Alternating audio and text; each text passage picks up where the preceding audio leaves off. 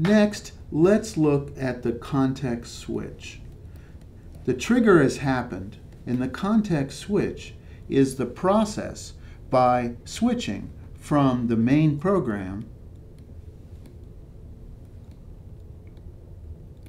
into the interrupt service routine. So we're executing here in the main programming. The trigger happens, and we're going to switch over to the interrupt service routine. So can you show me the detail of the program that's currently running? Maybe an instruction or something that gets interrupted? Sure. The main program might be reading, and it might be storing.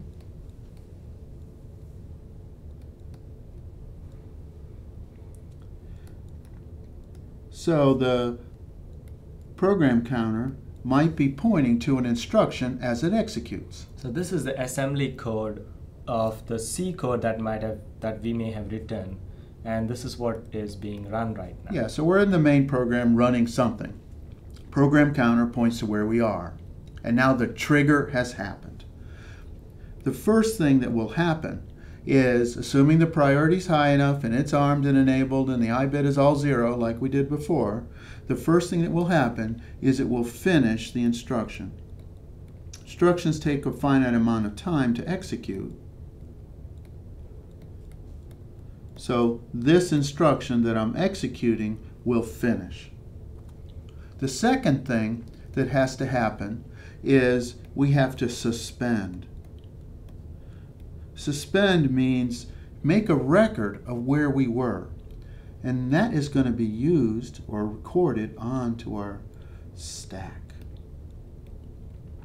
And the stack pointer points to the top of the stack. And when the interrupt happens, we're going to push R0, R1, R2, R3, pushes R12, R14, which is the link register, R15, which is the program counter, and it will push the program status word. And the order it does it is the program status word is here, program counter, link register, R12, a lot of registers, R3, R2, R1, R0, such that the new stack pointer is pointing way up here, and 8 registers have been pushed on the stack. So why are we only pushing these registers, and what about those other registers, R4 through R11? These 8 registers are actually not pushed on the stack. And so when the programmer writes their interrupt service routine, we will not use R4 through R11, are not used in the interrupt service routine. So there's no need to save them. Exactly. The third step is to set the link register to a special code.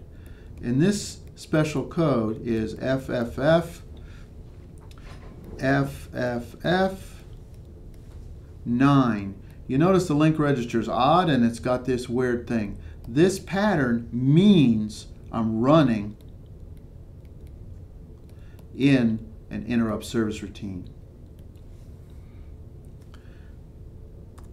And we will see why this special pattern is required when we see the details of how we return from an interrupt to the main program that was interrupted.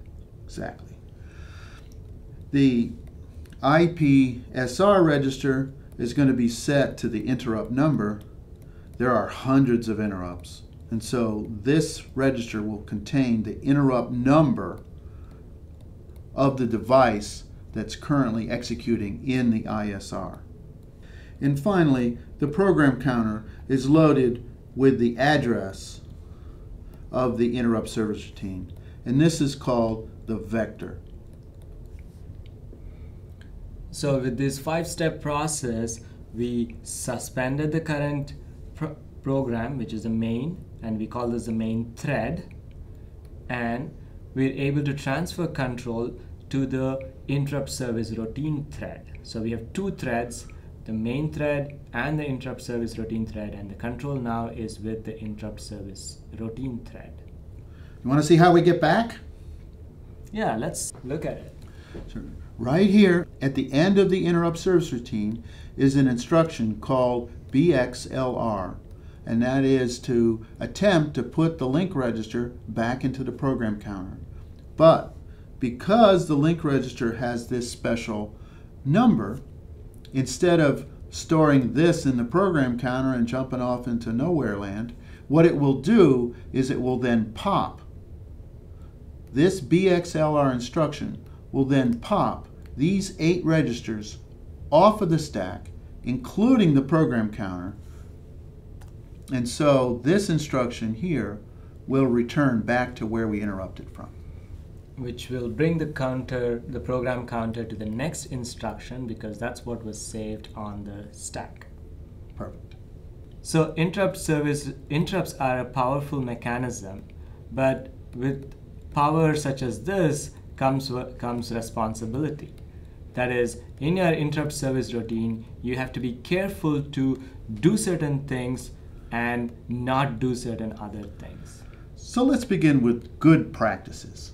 Okay? One of the important things to do in the interrupt service routine is to acknowledge. Acknowledging is to clear the trigger flag. Remember, the trigger flag caused the interrupt to happen, and the software should clear it.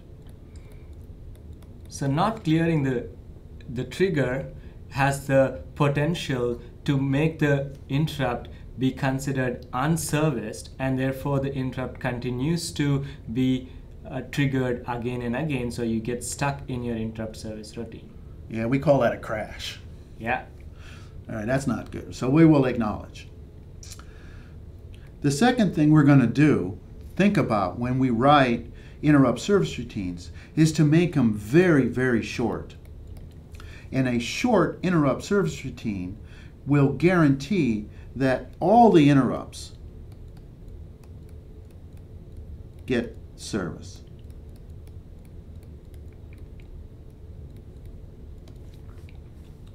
Well, while we're talking about what to do, let's talk about what not to do.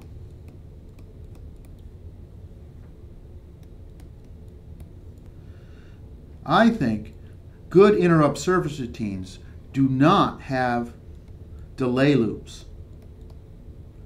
This means that I don't think that once you get an interrupt service routine that you should wait or loop over and over and over again. The second thing has to do with how often we trigger an interrupt. So let's do a profile. In other words, if the interrupts were to occur at this rate, it will be important for us not to have the interrupt service routine take longer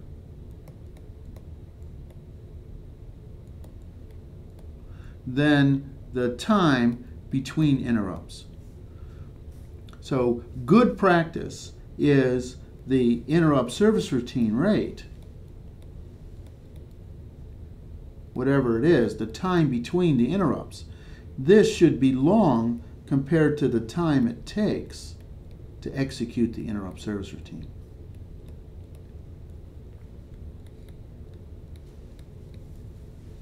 This is obvious because otherwise you'd have pending interrupt triggers that will never get serviced. Yeah, we see in this case here, right here, we're actually going to attempt to interrupt ourselves to do this task, which would be a crash.